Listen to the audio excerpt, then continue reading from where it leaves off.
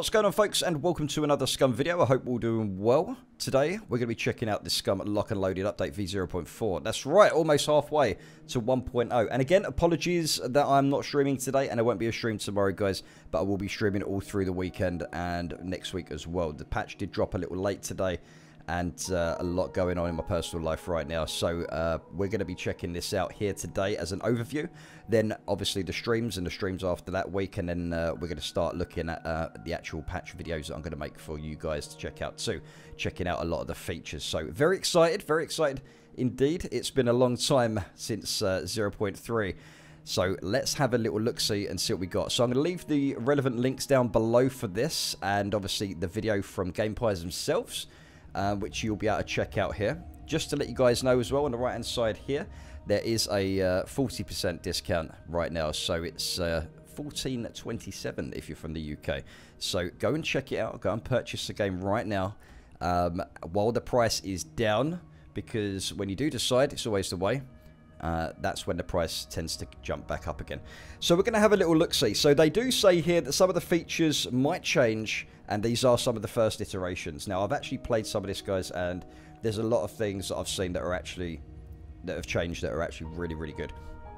So they're looking at introducing the weapon maintenance and the weapon jamming as well. So you will have issues with your weapon jamming. And just to reiterate, guys, we are literally going to be breezing through this for the sake of the length of the video.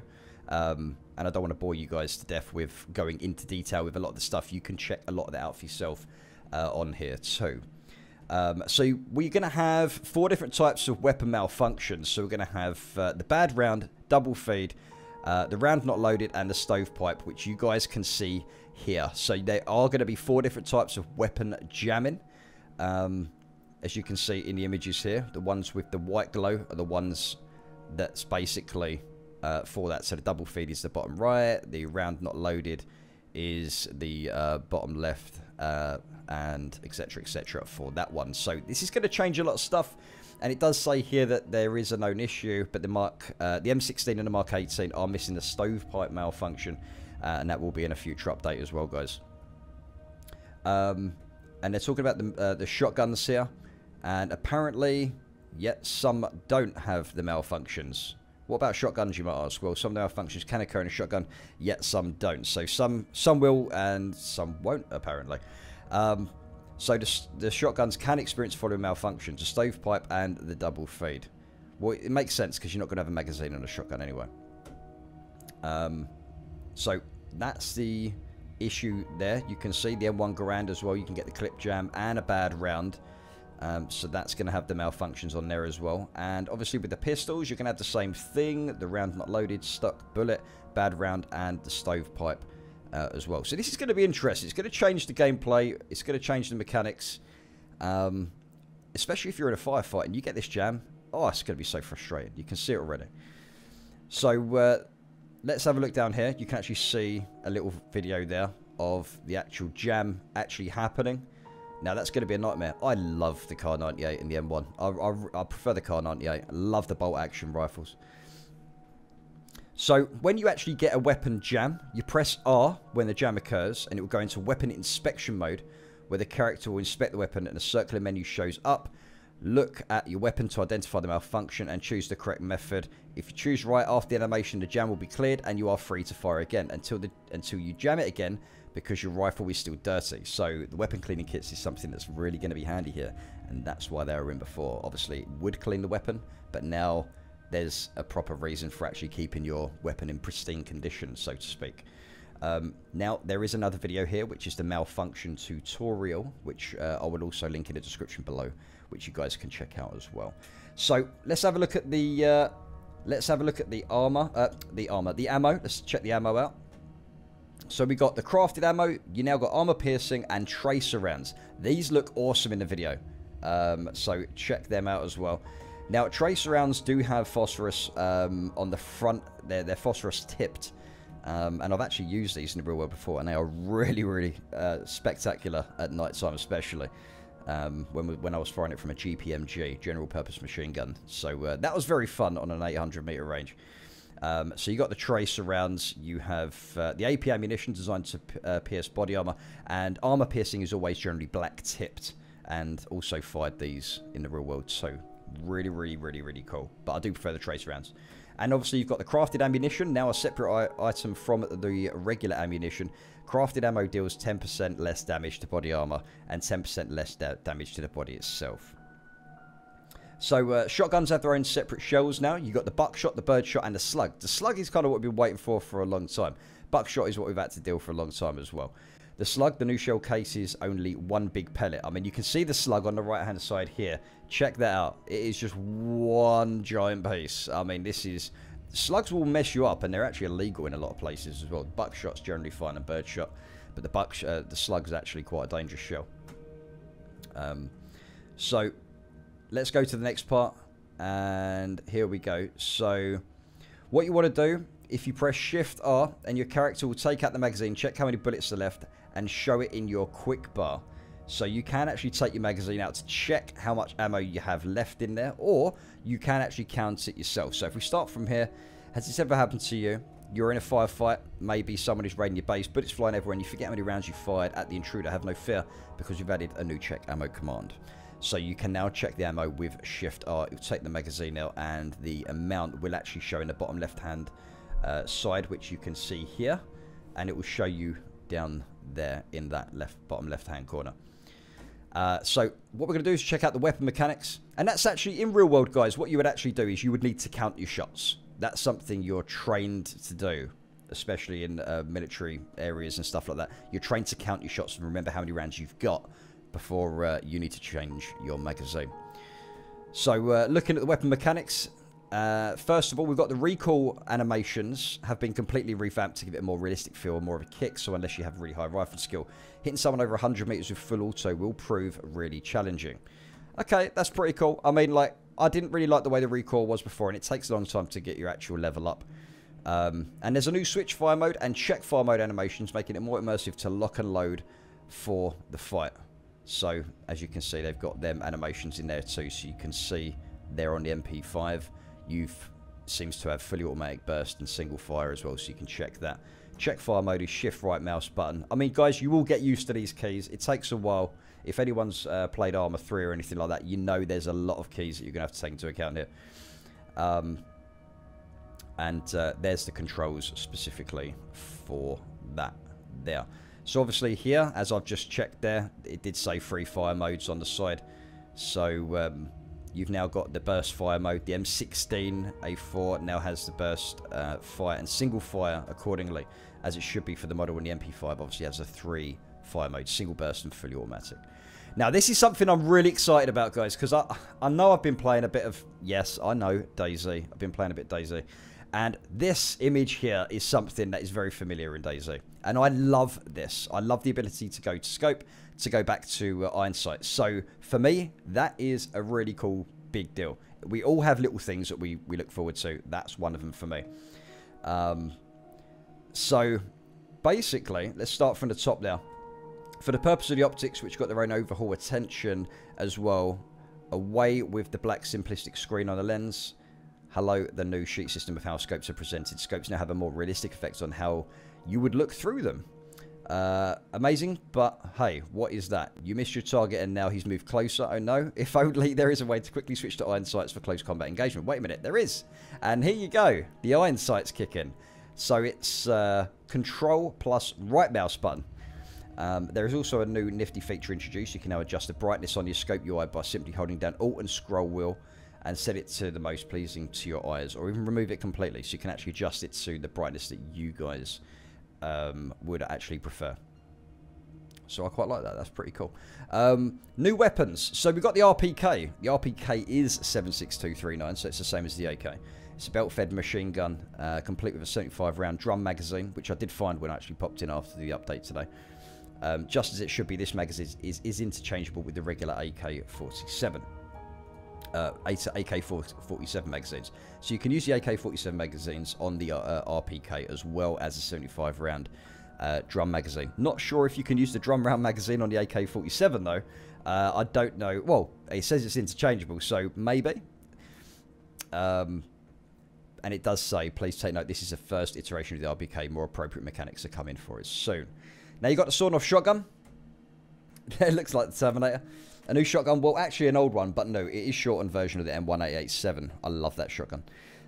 It can fit in your backpack way easier and weighs less. Support for the ability to saw off the regular one into a short coming somewhere down the line. Now, I'm pretty sure the M1887 shotgun actually came in with the patch when the mines first came out, which is located in the D1 sector. So hopefully you guys will be able to see that. Right, bayonets. Oh yes, cold blue steel. Enter the bayonet. Several rifles now have the bayonet capabilities. That powerful melee thrust. We love a bit of melee thrust because I'm a massive melee fan, especially on the server that I play on because it's hardcore and the Zeds are a nightmare. So you want to melee as much as you can. You don't want to be punching those bad boys. So you got the M16 has the M9 bayonet, the M1 with the M1 bayonet, all classic AKs with the new M70 bayonet. Car 9 has the VZ24 bayonet, and the Mosin has the 9130 bayonet. As you can see here. Pretty decent. I like it. Now, here's something that you guys are really, really going to like. Oh, just before we go back there, guys, sorry. It's shift plus middle mouse button to actually bash with the gun. So if no one knows. It's usually middle mouse button. For here it's saying shift and middle mouse button for the bayonet. So, the drive-by. Now, this is pretty interesting because this is going to be... A lot of people have been looking forward to this. Can you shoot from vehicles? And now they finally put it in. This is pretty cool. So, as you can see here, I mean, it's pretty self-explanatory. You'll be able to shoot while driving. And as far as I'm aware, shoot as a passenger as well. And it says here as well, they've added the ability to shoot out tyres and deal damage to engines too. So if you see a clown car filled with 6 people shooting outside, feel free to shoot back. Shoot at the tyres. Take those tyres out, and then they can't do anything, really. And flat tyres as well. So you got to check, and I'm pretty sure they're going to be adding a tyre repair kit and the improvised tyre repair kit. So you can make 2 different types. That's pretty decent. So flat tyres make it easier to lose control and harder to accelerate and decelerate. Engine damage makes your vehicle unable to start. Makes sense. Now, if you're on the receiving end of these damages, aka one of the clowns in the car, you might wonder how to fix them. Tyres can be repaired with a tyre repair kit. There is also an improvised version. Engine block is repaired by the car repair kit. So you have the car repair kit now, and you have the tyre repair kit. So that's pretty self-explanatory there. Now, they've added some new throwing animations. As you can see, there is a short and long, which you guys can see here. Long throw, you now hold G. Short throw, you hold by pressing Shift G. And cook the grenade automatically applies as you hold the grenade. I've got to test that out. We'll test it out when we make the videos for it next week. So, they've also added a prepare to throw mechanic. You can prepare grenades that have in your inventory so you can throw at any time. So you can prepare to throw them, so you can literally just throw them. Okay, that's going to be interesting. Probably going to blow myself up doing that. But it does say here, if you want to throw your item, just press G and the character will throw the said item. If you had anything in your hands before, he'll put it back in his inventory space or empty back slot in the, if eligible. The character will then pull the previous item back in hands if there is no free space, and the item will be dropped into vicinity. There, as you can see. As I said, it's down in the description. You can read this as we're going through it as well.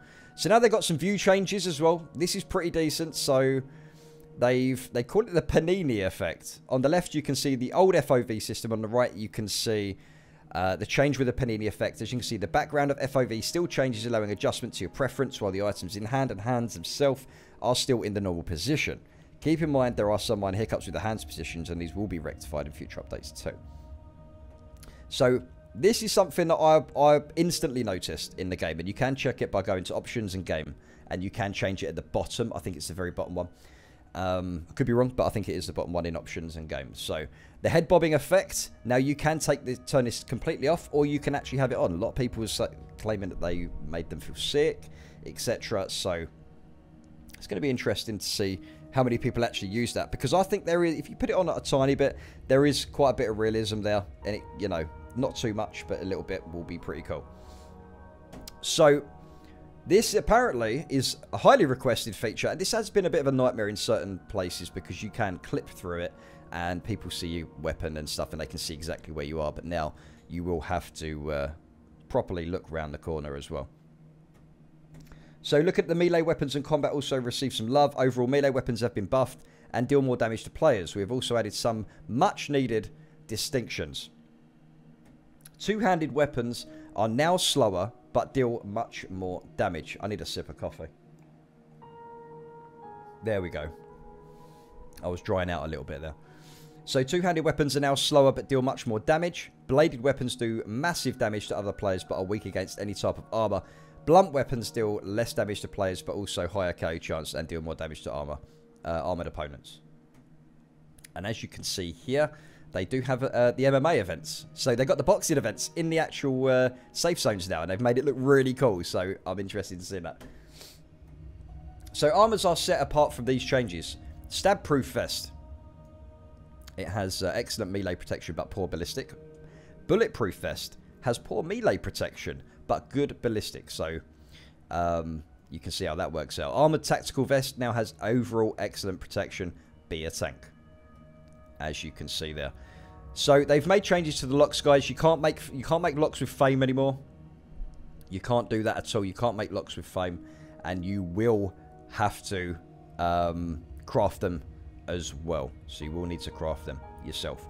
Now the audio is a lot better. Not gonna lie, it is really, really cool, and I've even heard it myself. Went up to a river, and some other audio effects I've heard as well are really cool.